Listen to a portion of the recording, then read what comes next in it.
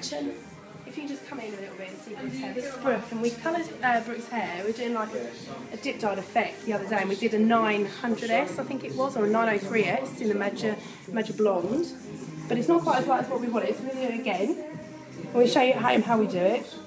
Because we love to post things on YouTube and get slated if it's not a whole haircut, like with Michael's haircut we put on there.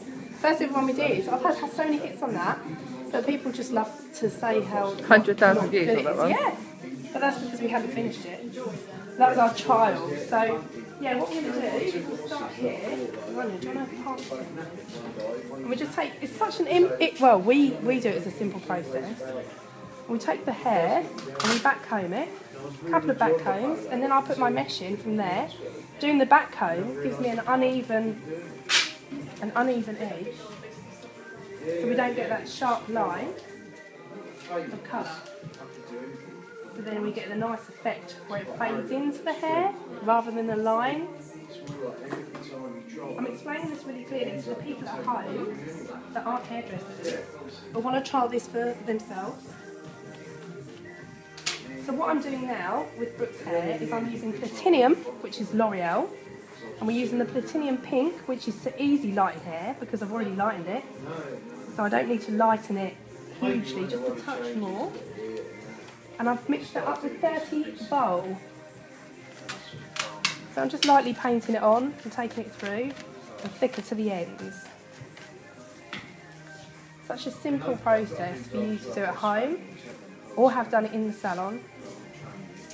I'm going to carry on going through.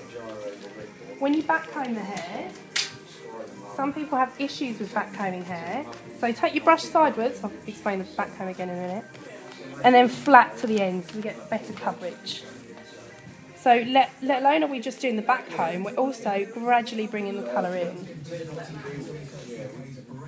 Sometimes the hair can get a bit thicker towards the end, but then I don't like separating it because then you get unevenness. So I still like to take it in a chunk, but I take a thinner section down. And when you back comb, the trick is not to hold and push, push, push. Just hold gently in your fingers and push, push, gently. And it comes through gently. Gently, gently, gently is the word of the day. See how many times we can say gently. This is really all to do with freehand as well. You're creating it. It's not a structured colour, which is nice.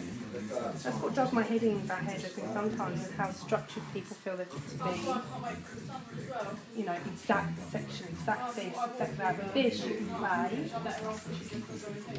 And we like to play Chapman. My name's Jodie Chapman, if you hadn't got that. This is Anya, she's passing to me. We're like Paul Daniels and Devin McGee. I'm the one that creates the magic, and this is my blonde assistant. Anyway, you can stop recording now, so we'll record it at the end.